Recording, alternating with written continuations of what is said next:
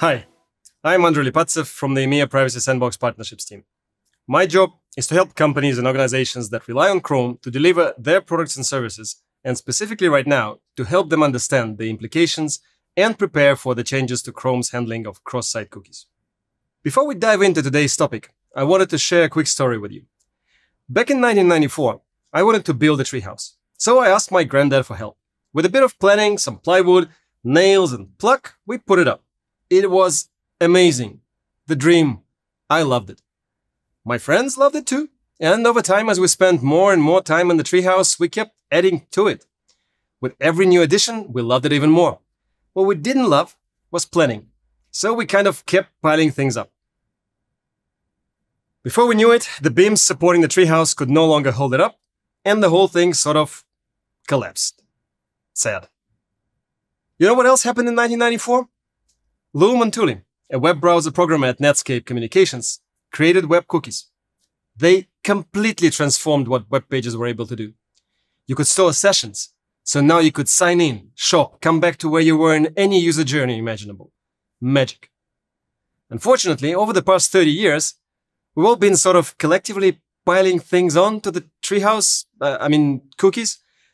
And now we need to reimagine how web pages can continue doing all the amazing things that we love them for, but without relying on cookies quite so much.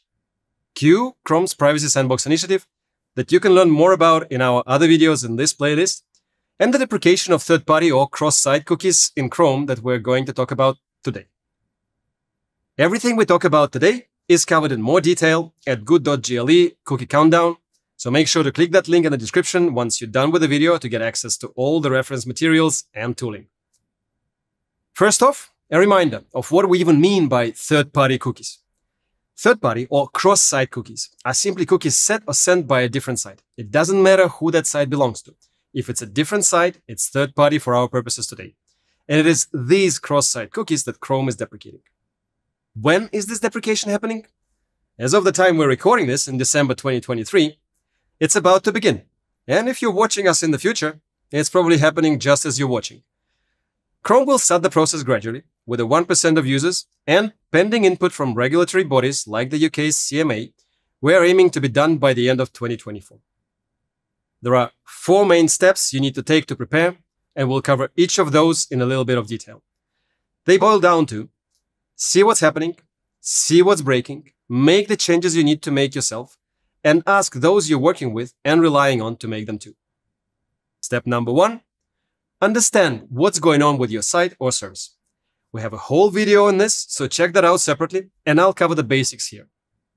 Check your code for cookies with the same site none attribute. These are intended for use across sites. If they're yours, why are you setting them with this attribute?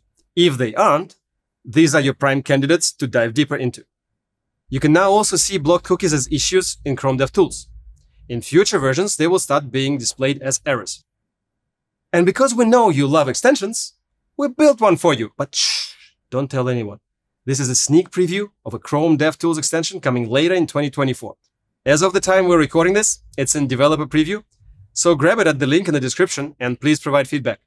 It's meant to make your cookie debugging easier, so let us know if it does and what else you'd like to see in it.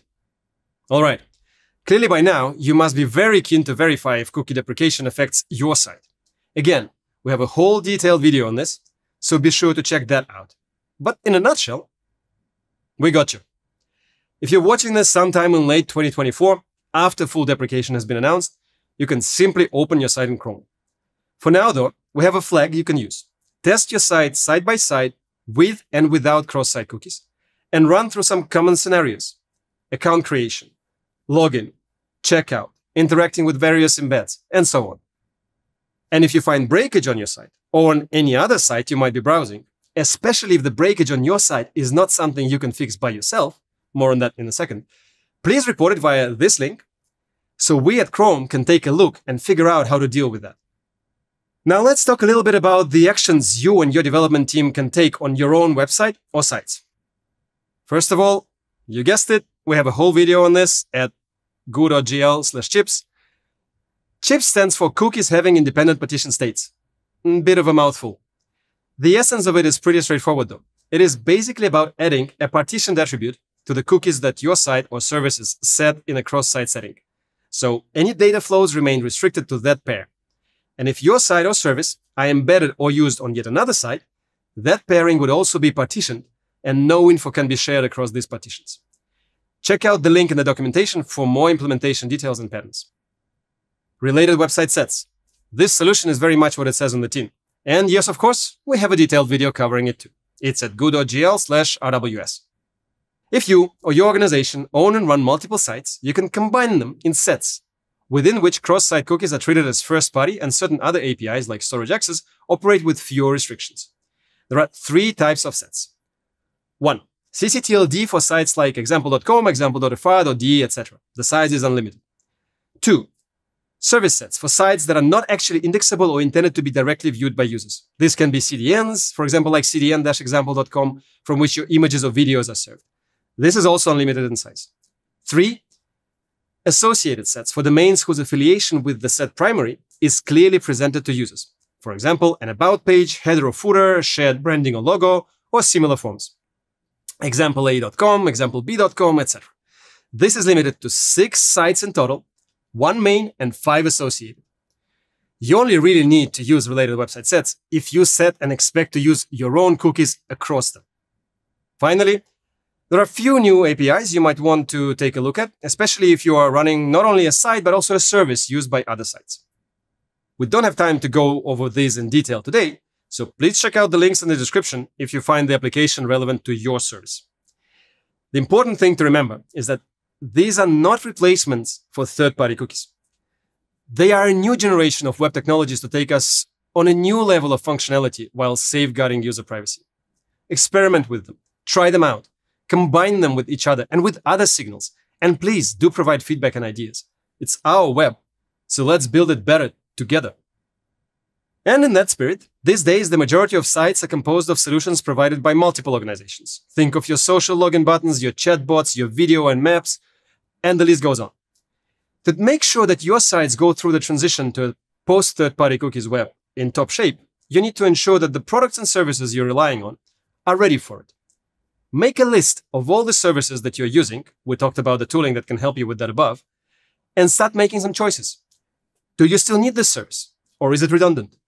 If you need this service, is your provider ready to operate without unpartitioned cross-site cookies? If yes, are there updates you need to download, install, or otherwise integrate? If not, do you want to work with them as they pivot into the transition? Or do you want to consider other available options in the market? Think of these choices as due diligence.